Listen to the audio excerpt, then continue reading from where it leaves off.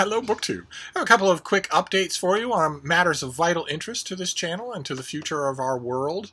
Yesterday, for instance, in quick update number 1, I threw you all into a great deal of terror and confusion by confronting you with my stern reprimand face. I sternly reprimanded a great number of you for responding to my call to send me pictures of your Shakespeare and your dogs by sending me pictures of your Shakespeare and your cat. And a number of you were terror-struck and abased yourself, as you rightly should, and I wanted to show you the results of some of those. One particular person, one particular offending party, decided that the best way to grovel an apology was with a picture not only of dogs, but of just the right kind of dogs. This apology was clearly aimed not only at me, but at Frida Bean. Those are well-behaved, well-groomed miniature schnauzers. not at all similar to the animal that I have here. You can barely tell they're the same species, but nevertheless. It's true that some dog pictures this time around were a little bit more questionable than others. This particular sender showed me his collected Shakespeare and what he refers to as his dog. I'm not 100% sure of the breed involved here. I certainly like the Shakespeare collection of that, and I must say, that is a very kissable little face, but even so.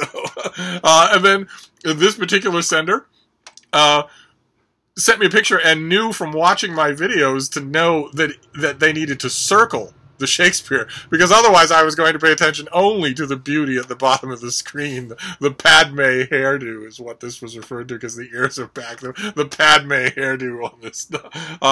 There were some backsliders. We'll get to them in due time. This was one of them, for instance. Notice how cooperative the creature is in trying to have its picture taken. Yeah, that's great. Also, lovely edition of Shakespeare, though. But look at this, though. Look at little Petey. He's only barely bigger than the annotated Shakespeare. Oh, the poor little thing. He's a tiny little thing. He's smaller than Frida. And then we have Enzo. Look at mighty Enzo. And very nice. There, we see an e-reader, first of all, with Richard II on it. But right next to that, we see Jack the Bodiless by Julian May. Very good to see Jack the Bodiless on the shelf. Although, I confess, it took me a long time to concentrate on the shelf instead of that incredibly kissable face. I don't have a short-haired dog anymore. Kissing for me involves whiskers now. And then the last one that I wanted to show you, this is Sophie. She's unfortunately not with us anymore, but look how loved she was. Look at how beautiful that face is. Oh, oh my. And that is detail number 1, is to let you know that the cavalcade of Shakespeare and pets continues, and that, fortunately, the dogs are in the ascendant now, which is where they belong.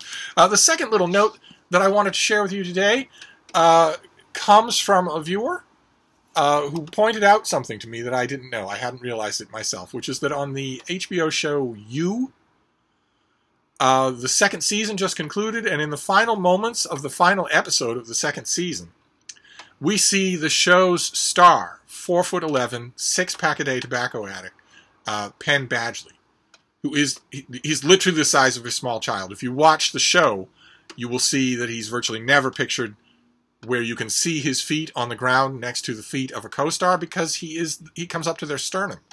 When there are many, many, many shots of him solo, thinking, walking around, sitting at a table, that sort of thing. In this particular scene, he's walking by a pool. And you can tell from the camera angle that the director of photography is just pulling every trick they know to make him seem normal size. But he is not. He is tiny. Absolutely tiny. And has been smoking 6 packs a day since he was 8 years old. But it doesn't matter, because in the final scene of the second season of You, my reality changed. Because the character in You, it pretends to be bookish. He's Hollywood's idea of bookish, and he is walking along the side of a pool with a book in his hand in order to sit down by the pool and read that book. And that book is Crime and Punishment, but not just any Crime and Punishment. The Cat's translation of Crime and Punishment in paperback, which has a blurb on the front by me, by name. And if you're watching that final episode of the second season and you freeze at just the right frame for just the right picosecond, you can see that my name appears in a Netflix original production with a Hollywood star.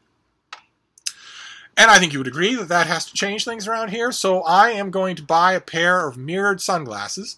I'm going to start doing the gun hand expression. And from now on, I want you all to refer to me as Jaden. Okay? Because I have gone Hollywood. I have officially gone Hollywood.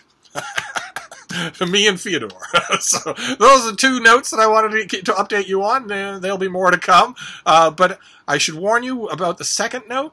That now that I have appeared for a picosecond in an a Netflix original show, my already insufferable levels of egomania are going to increase.